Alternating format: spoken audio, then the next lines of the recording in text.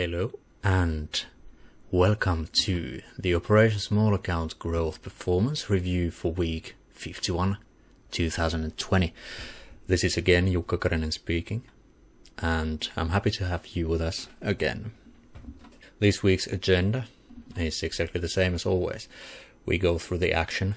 We took 5 new positions, 2 cash flow trades, and we closed 3 positions and got out of 50% of 2 positions at roughly 100% profit. So basically that's what we do when a longer term position has grown enough. We take the risk capital away so that we can reallocate and have more positions working for us.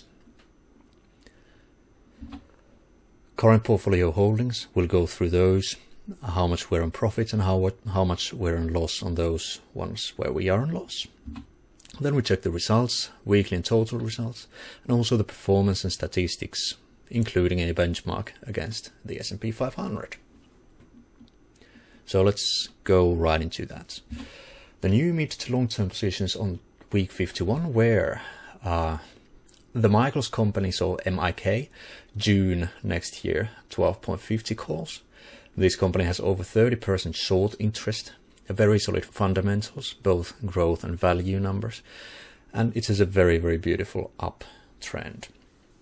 Then we went also long Callaway Golf Company, so ELY, February calls, $22 calls. There we have 18% short interest, a Bollinger Band squeeze that was firing long, strong growth numbers, and again a very beautiful uptrend. Then here some more XLB calls, so the basic materials sector. A strike of $70 and out to March 2021. The sector is still strong and it benefits from weaker dollar. So the weaker dollar kind of just generates more foreign demand for the US basic materials, and that under normal circumstances is very good for the sector. And this also covers the short position if it needs covering. The short position is shown here. So the XLB wasn't moving anywhere, so I sold 72 calls on Wednesday, and just of course on Thursday the XLB started moving higher, so that's why on Thursday then I took the 70 calls to offset this in case on December 31st the expiration we're above 72 and we don't dip well below 72 or below 72 deep enough so that I can get my roughly 50% out. I also shorted IJH, which is the S&P 500 mid caps ETF. So this basically turns our February 240 calls into a calendar spread and locks in roughly 50% of the original risk as profits already. My goal, of course, with this one is to flip it out rather soon and then repeat the trade, unless the market starts crashing, which could happen, in which case I will keep this up for protection for as long as the uptrend does not resume. The trades we closed in week 51, here are the wins first. The AMD calls, 20%. AMD Core Butterfly 17%. Well, of course, now that the week is over, I should have just kept these. I would have made much more than what I made here. But I don't like these short expirations, and I do not usually like to hold until the end. I took the COWN calls off at 50%, slightly more, and these 2 half positions, so 50% of the position I took off at slightly above 100%. Which basically allows me to recover the invested capital and put that back into use and reduce my risk on these positions. So now wherever the stock price goes, I can't anymore lose on these. I've already recovered more than what I put inside. That's very nice. I took a loss on the ACB calls. It was just a trade that went very, very bad since the beginning, and well, I lost it all. Doesn't matter too much. Now let's go to the open positions next. And by the way, if at any point you feel like this is a cool video, you like watching what we're doing in our portfolio, and maybe this is even helpful to you, I hope they are, subscribe to the channel or like the page wherever you're watching this. For long-term positions, what we have open is the Pinterest 2022 65 calls, now at plus 182%. Ford call slightly down from previous week, plus 27%.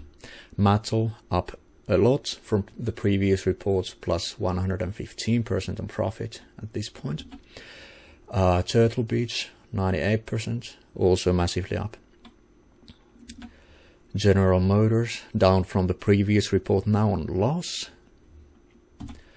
Beazer Homes, I believe, up from previous reports, plus 32%, and EBIX still on loss, not much, but still.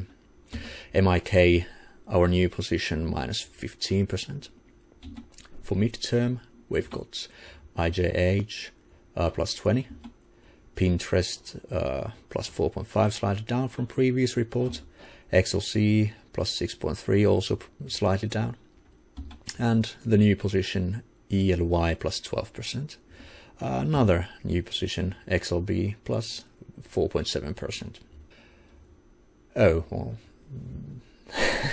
that's slightly funny, but for short term, the Colfax calls are minus 42%. I don't like this progress too much.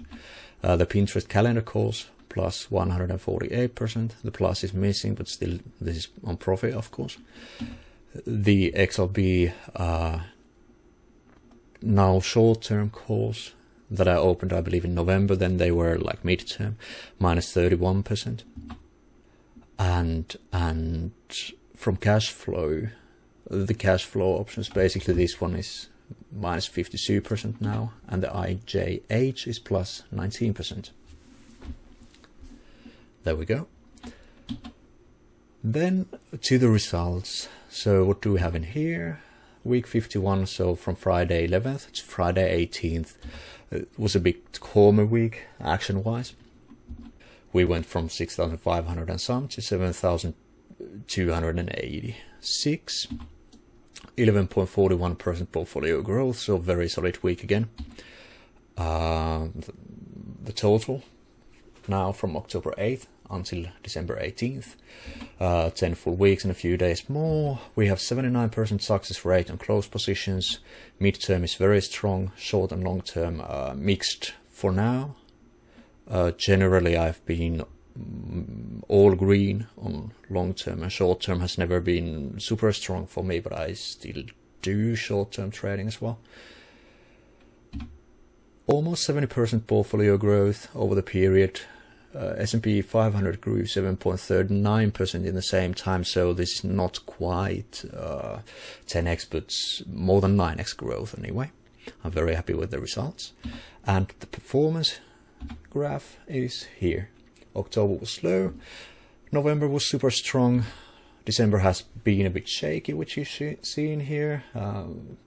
We started falling already before we started December, up and down, and then slightly up, and now I'm recording this on Monday when the markets are slightly down again. We'll see where the action heads from here. Net liquidation value of the account, so NLV, is trending the right way, and I hope this continues. Of course, now if we have a crash like in March, my portfolio will be dropping. But I do have some buying power in reserve, so thinking that this could be just another dip. I'm looking for opportunities to take some more positions. If you are wondering how I do it, I'm going to reveal the option investors method, a short version of it right on this video. So what we do first is we look at sectors and look for relative outperformers. Then within those sectors we do fundamental analysis for the best companies, figure out basically here we select the winning haystack, and then we start finding the best needles in the best haystacks. Once we have found the best needles, we do some technical analysis to find good entry points for those trades. We understand and manage our risk and use efficient option strategies. Like you have seen, we tend to go long when the time is right, and as soon as we are well on profits, we try to tend to diagonalize those longer term positions or turn them into calendar spreads, and then just trust the process and relax. So we don't do much at all this shorter term trading. Short term for us is 1 month or so. Our long term is at least half a year. I tend to go longer if possible, but our companies do not have leaps on them, so sometimes the longer term needs to be under a year. I would prefer it to be from 1 year up, but since that's not always possible, I'm happy to just also relax on this requirement and just call 6 months a long term already. That was a very, very short term version. You can go to optioninvestors.club and learn more, and also we have a very, very nice end of year discount starting. The sales page isn't up yet, but it will be in quite a short amount of time, and if you're really in a hurry, you can simply leave an application. I hope you have a very, very nice and profitable week. See you next week.